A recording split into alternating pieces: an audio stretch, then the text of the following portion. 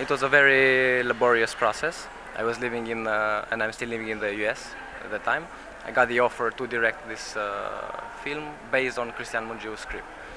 I knew I am going to change some things, so before I came to Bucharest, Romania, I told them, okay, I want to work with Voican, who is a well-known and very good screenwriter in Romania.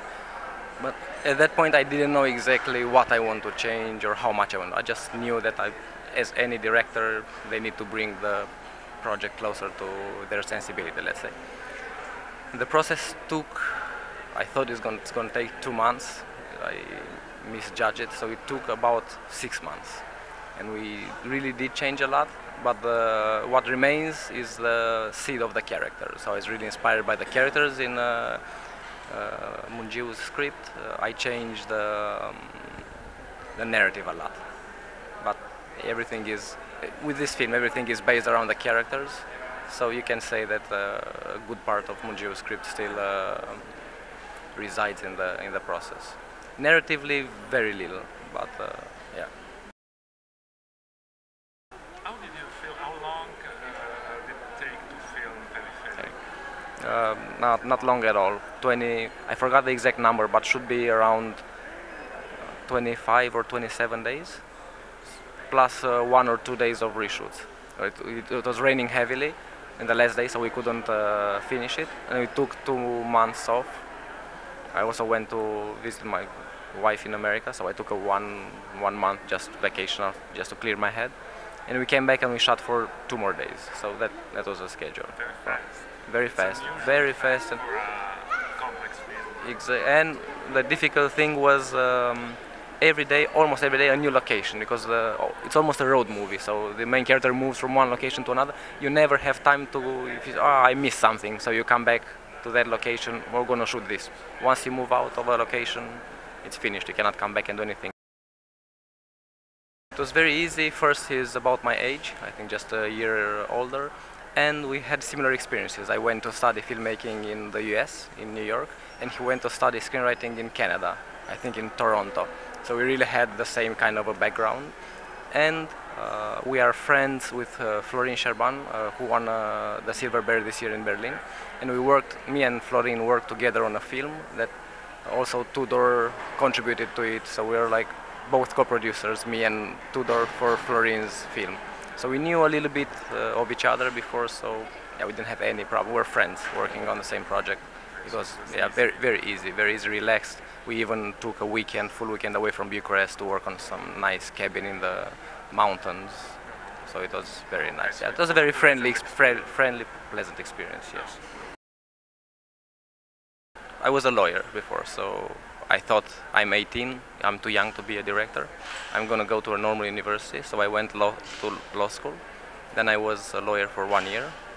But I knew from the very beginning, even from before starting the law school, that I want to be a filmmaker. But I just wanted to gather more experience, life experience. So then I did a 1-hour TV film for Romanian television. And I applied with that film to different universities, and I went to Columbia University to study filmmaking. That was 2001. So I finished in 2006. I did a lot of short films for my school work, that I traveled around the world, many festivals. And then for the 2 years before Periferic, my first feature film, I also co-produced an American feature film by Eric Mendelsohn, a director from New York, that won in Sundance Best Directing. So I've been mixing co-producing and directing. So my next project is going to be another co-production in America. So then after that I'll probably do my second feature film as a director. Are you already working on a second? Yeah, pre-production, or even a little bit before pre-production, working on the script and find the general direction of the script. Again, 4 months of casting, which is a lot. Since I was living in America 10 years now, so I didn't know almost anybody. And my first joy in coming to direct the movie in Romania was, okay, I'm going to see almost everybody. So I'm just going to take 4 months of casting and see everybody. And weirdly enough, I came back to Mimi and Andy and Anna, whom I already know because they appeared in many movies. So with my shorts, when I went to festivals, of course, I never missed a Romanian film. So I saw Mimi many times. I saw Andy many times. So I was aware, and they were among the first to come to casting sessions, and I loved them. I said, no, I'm gonna take 2 or 3 more months to see everybody. And in the end, I came back to Mimi and Andy and Anna because, yeah, which was a good choice because they're really perfect. yes, and there were some actors that I was really, as is the case, like Anna was the first choice, but I had also the second and third choice. Brilliant actresses. I had a wonderful audition with Clara Voda, who plays in Florin's film as well as the mother, also Dorotea Apetri, but yeah, it just happens. You cannot take everybody. But maybe for the next projects, now I know a little bit the pool of Romanian actors, so for the next project I don't even have to have that much long auditions. Yeah, just go to, okay, this part is good for Clara Voda, this part is good for... Now, I knew him very well. He knew my movies, I knew his movies, and I was very impressed with his work. And he's one of the best, if not the best DP in Romania, but he's only 1 year older than me. And he has already 6 films in Cannes, he won Silver Bear, Sundance Best Film, so he's really has an amazing body of work. And even today I sent his reel, I'm just making a small parenthesis, a short one, to a very well-known DP in America, very famous, and he said amazing work. So he's really, like, he could do a movie in America very easily, a Hollywood big budget movie, and then come back and do a Corneliu Porumboiu movie that seems very restrained and which is beautiful in its own way. But coming back to the question, we discussed a lot, so everything is there for a reason. We chose from colors to how many lens flares to have for camera placement. Yeah, we discussed everything.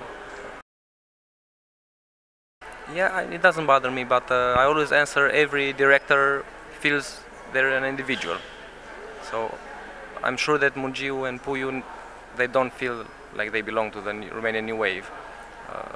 I have my own story, and I really didn't care at all. Okay, let's see if I can make it within the same vein, or let's see if I can make it different. No, I just have this story, these characters, I'm gonna do the film. But on the other hand, I'm also saying if you live inside the bubble, you cannot tell exactly how everything works. So maybe if so many people say there is a Romanian New Wave, probably there is a Romanian New Wave if you step outside of the bubble and take a look in and say, oh, okay, I see similarities, I see... But from inside, it's hard to explain. From inside, you're just one person trying to make one movie as good as possible. Apart from the small body of directors that everybody knows, there are many other directors in Romania making many different movies and nobody knows because they are not that successful in festivals. So I think if you look at it as a whole, Romanian cinema, even this year we have 14 new films coming out, so we have 14 premieres, and we only know of 4 or 5. So there is 10 which are completely different. So just a small percentage of them, they became famous as well. Yes. It will come out in December probably. As they usually do. We go to a certain number of festivals. I know that we're going to Toronto and some other big ones, and then after that they say, okay, let's release it in Romania as well. You know already about other countries where the film will come out? So I know. So we were bought by MK2 sales agent, so I'm sure they will sell it. Yeah, for sure. I think in Toronto it will be the biggest event for sales. So I don't know what will happen after this festival. I know maybe that it was sold in Switzerland and Spain, but I'm not sure. Switzerland or something. I just got an idea yesterday.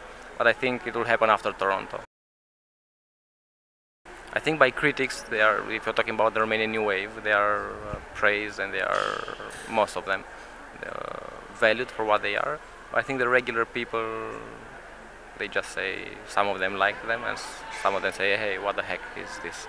I was reading a story about Kiarostami in Iran that nobody goes there to see nobody, like the regular cinema goers. So I think something like that is in Romania as well. It was a movie like Police Objective. I loved it really a lot. I hope I'm not mistaken, but it just makes, let's say, 15, 20, 25,000 entries tops. So people really don't go to cinema that much. My impression of the country, very frankly, is very idyllic. But because I'm cut off, so every time I come to Romania, I have a small cabin in the woods where my parents bought a piece of land, like among pine trees and a small river. So when I go there, I just spend time reading, walking my dogs in the forest. So it's false. It's false, but for me it's very idyllic. So I don't have that much of an idea economically, or yeah. I think no. So I have a positive view of Romania. I love it. It's my country. So I always get the questions about this movie.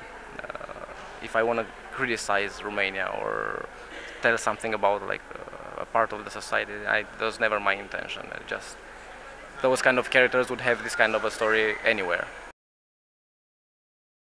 Mostly just choose to work with my friends.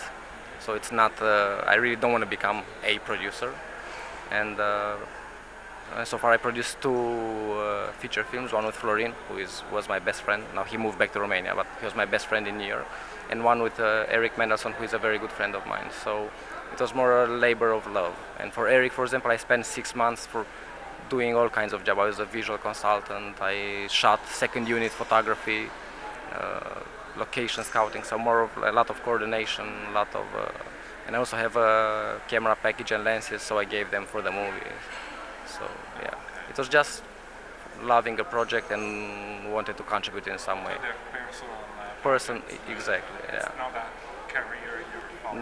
No. So I'm gonna do that in future as well. Because as a director, you make a movie every 3 years, let's say, and then in between, I still love to be on film sets, and it's nicer to be like helping other director friends bring their movies.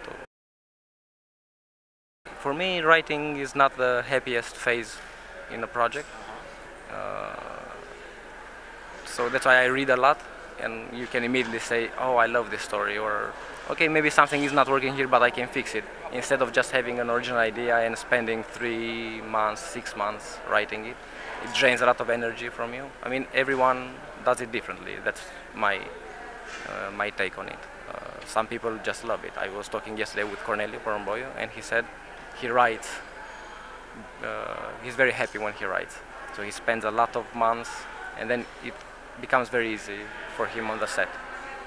For me, it's the other way around. Writing is the hard part, and directing and editing, I'm very happy. Well, thank you for coming to the movie, and thank you for liking it.